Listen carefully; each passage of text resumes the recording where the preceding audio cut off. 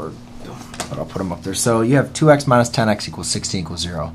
So remember, to solve for this, we got to put it in as far as the zero product property, right? We got to pretty much factor this so we can get a times b equals 0. Something times something equals 0. So we got to factor this. Now, you went back to the method you've learned before, where remember though, oops, that's 8, isn't it?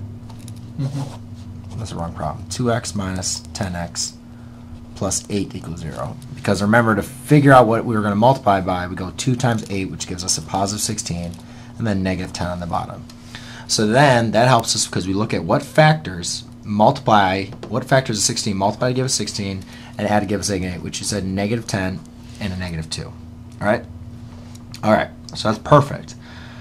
But now you got to remember, to get that 16, we had to multiply 2 times 8 to give us that 16, right? So these are not your true factors, and that's one of the most common mistakes that students will make, is they'll say x minus 8 times x minus 2.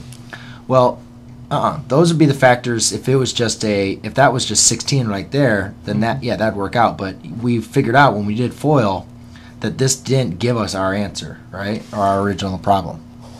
So what we're going to do is we're going to rewrite 2x minus 10x plus 8. I'm going to rewrite it with these new terms. But what I'm going to do, that's a squared.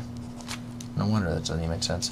Squared, I'm going to rewrite, instead of saying negative 10x, I'm going to write negative 8x minus 2x plus 8 equals 0. Okay, do you see where these two numbers came from? Mm-hmm.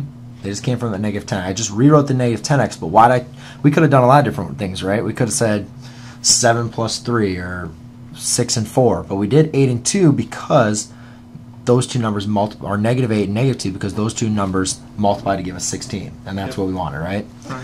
So now once we have it written like this, now what we can do is factor each one of these separately. So I'm going to factor the first two terms, and I'm going to factor the last two terms. This is what we call factor by grouping. So when I look at these first two terms, I can factor out a what? You factor out a...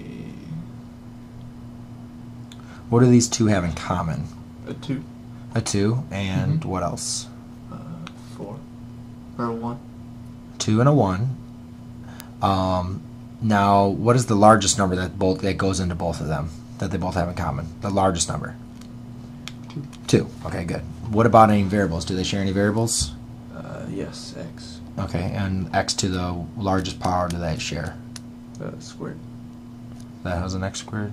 No. Just that. That one has x squared, right? So it's just going to be x. Good.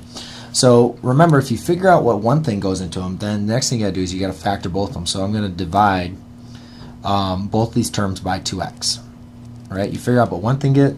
If I was to say factor 6, you'd say, oh, well, 3 goes into 6. So to find the other factor, you take 6 divided by 3, and that equals 2, right? Mm-hmm. So if I know that 2x divides into both of those, I'm going to divide it by 2x, and I'll say 2x is one factor. And so what happens when I divide 2x squared divided by 2x? Well, I'm just going to be left with, the 2's cancel out, x cancels out, and I'm just left with x. And then negative 8x divided by 2 is going to give me a negative 4. Follow me with that? Mm-hmm. Okay. Then for here, you got to look at what do they have in common.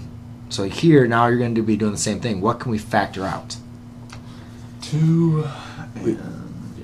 Just a 2, right? Mm-hmm. Now, the main important thing, though, I want you to understand is if I just factor out a 2, that's still going to be positive. And if I'm looking ahead, I'm going to actually want to make that number negative. So what I'm actually going to do is I'm actually going to factor out a negative 2.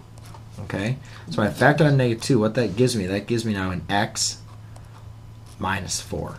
And that's very important for you to understand that you could factor positive 2, but then you'd be left with a negative x plus 4. Mm-hmm. I want to factor out a negative 2 because I want these to be exactly the same. Why do I want them to be the same? Because now I can factor them out.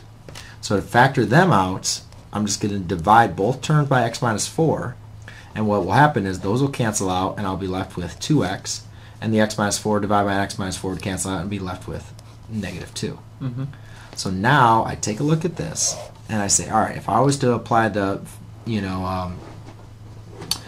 these are all equal to 0. Forgot to mention that. So if I was now going to apply FOIL, would that give me my original problem back? And x times 2x give you 2x squared. Negative 4 times negative 2 gives you positive 8.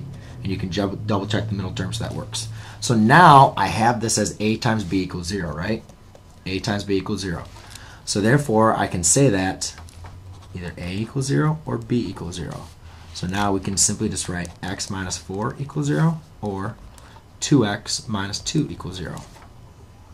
Alright, so now I just add 4. X equals 4, or here I can just add the 2. So I get 2x equals 2, divide by 2, x equals 1. So therefore those are your two answers. Yep. Make sense? Alright. These are